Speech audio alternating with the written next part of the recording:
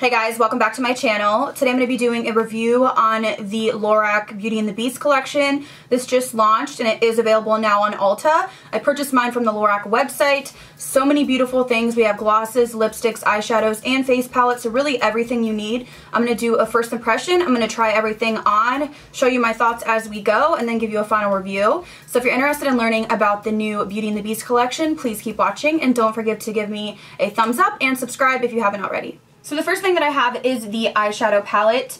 It looks like this. It says Tale as Old as Time. Super cute. It's like a little notebook. And when you open it up, there is a brush that just fell. I will pick that up momentarily.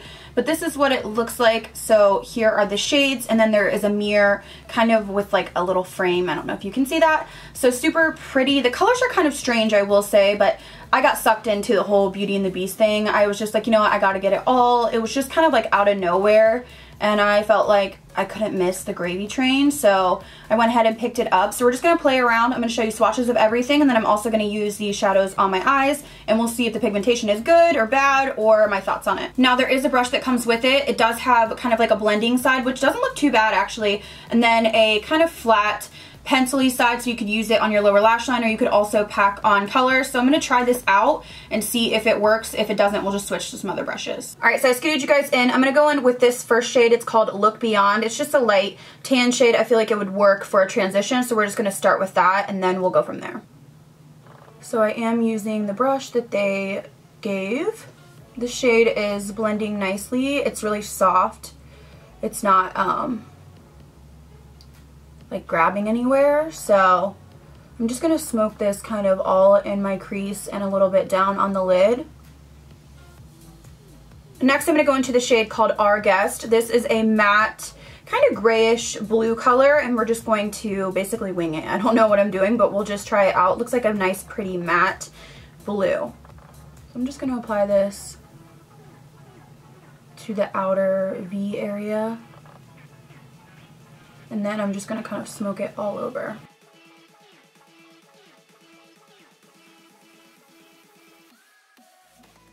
So first impression is it was, nice. I mean, I feel like it's blending really nice, man. There's no skipping and there's no grabbing. I hate that when you get a shadow and you lay it down and it just like has a big chunk right there and you can't blend it. These are blending really nicely. So this must be the same formula as typical LORAC shadows. Now I'm going to go into the shade Beast Mode, which is this kind of brighter pop of blue, a little bit deeper, almost like a royal blue. And we're going to kind of maybe do like a halo type eye, and I like that name, Beast Mode. I think that's cute, obviously in theme with the Beauty and the Beast. For this shade I am going to use a different brush. I'm going to use a Smith 230 just to really be able to get in and do the halo effect.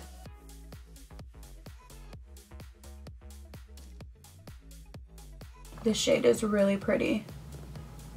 Really pigmented. You can see on the brush it is dark. So I would say use a light hand with this one at first.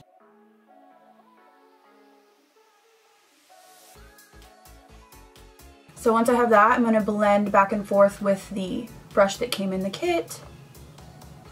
And then we're going to do it again. So just kind of deepening up.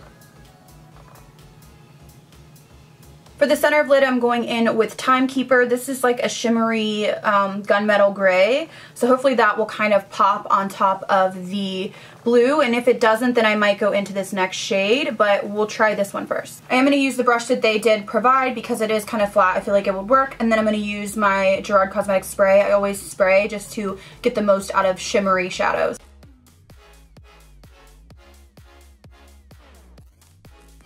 This has good pigment though, it's just not as light as I thought.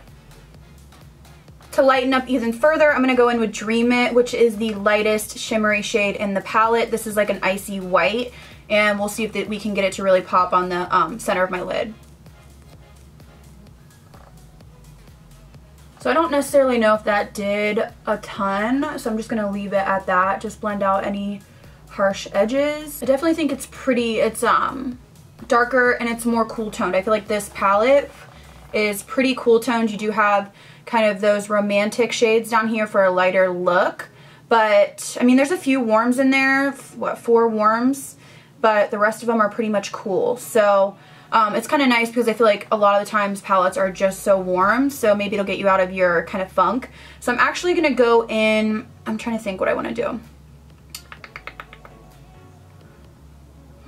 I'm going to sweep this shade on the lower lash line just to start out, and then we'll go from there. Going back into Our Guest, which is like that grayish blue, and I'm going to start working this on the lower lash line. Okay, next I'm going to go into the shade Swept Up. It looks like a deep brown black with some glitter in it, and I'm going to use this to really deepen up the lower lash line.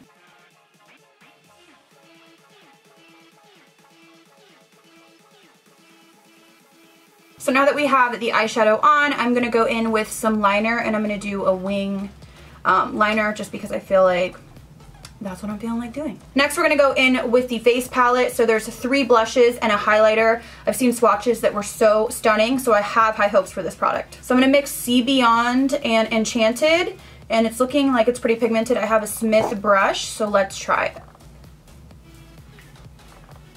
It's really pretty. I like strong blush, so. Okay, let's try the highlight. This is called Fearless. Let's see what we got going on here. Oh, okay. It looks a little bit, wow, that's pigmented. It looks a little bit dark, but I think it'll work for my skin tone. I would say if you're if you're light or fair, it might be a little too dark for you, but I'm gonna try it on the cheeks and we'll see how it blends out.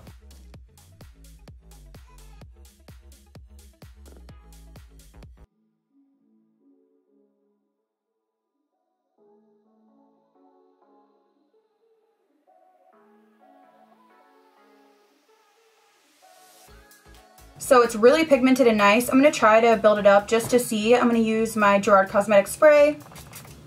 I typically do this with all highlighters, but this one you really honestly don't need to. So next, they did come out with a lipstick set. There's 5 lipsticks in here. Looks like you get kind of 3 neutrals, a deep brown, and a red. So I'm going to open this up and we'll see what color I think is going to go with the look. I went ahead and applied some lip liner. I did go in with the Maybelline, this is Nude Whisper 105. And then I also went in with my Milk lip stain. And then I'm going to actually use the color, this is the color True Beauty. It looks like a kind of neutral pinky nude. It's not too warm, so I'm hoping that it'll play nicely with the cool tones that we have going on.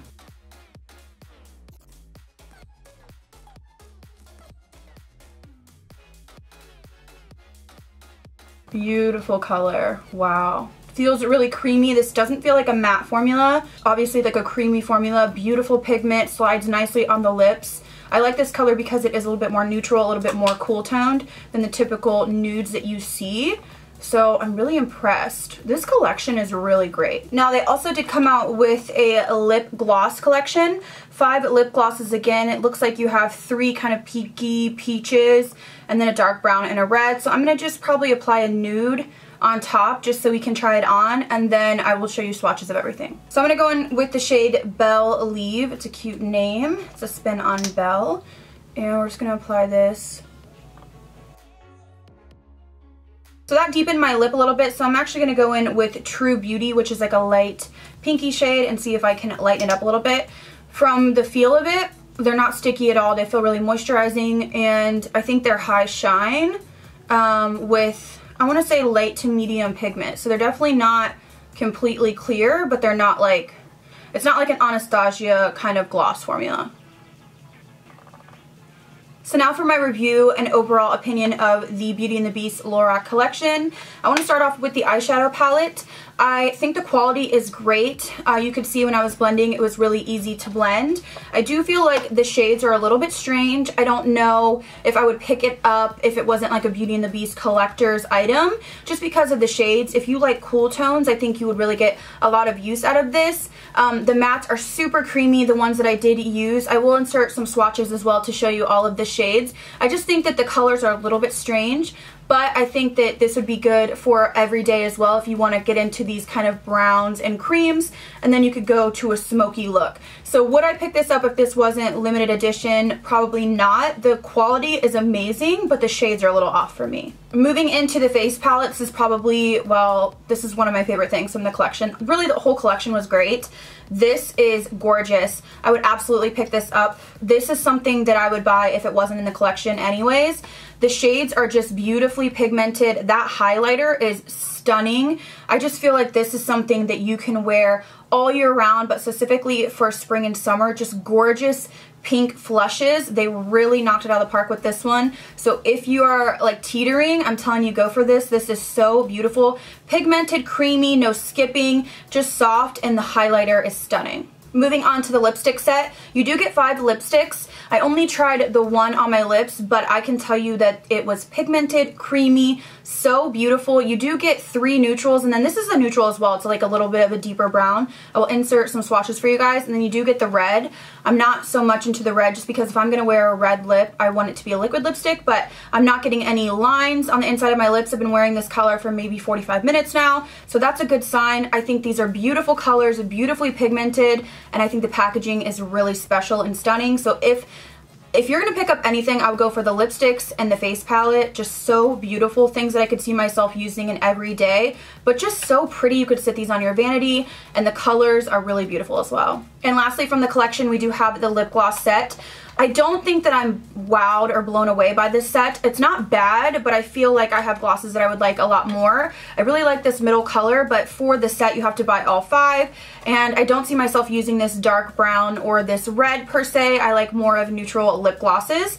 I do think it's pretty. If you're a collector like I am, then absolutely pick it up. Pretty shades. There is some pigment, which is good. I can't stand when glosses are completely clear because it's like, what's the point of having 5? So absolutely beautiful, but I would say that this is not a must-have. So it's something that if you want to get it, you want to get your hands on it, great, but it's not something that's like blowing my mind. It's pretty, but it's not like anything to write home about. Alright guys, so that is it for me and my Beauty and the Beast LORAC review. Hopefully you guys enjoyed. I'm so glad I picked up those products. I'm really blown away by the lipsticks and the face palette in particular. I see myself carrying some of those lipsticks in my purse, and also the face powder. I just want to use it every day. Such a beautiful highlight and beautiful pinky blushes. Let me know what products stood out to you, if you did pick up any or if you plan to. Thank you guys so much for watching. I'll see you in the next video.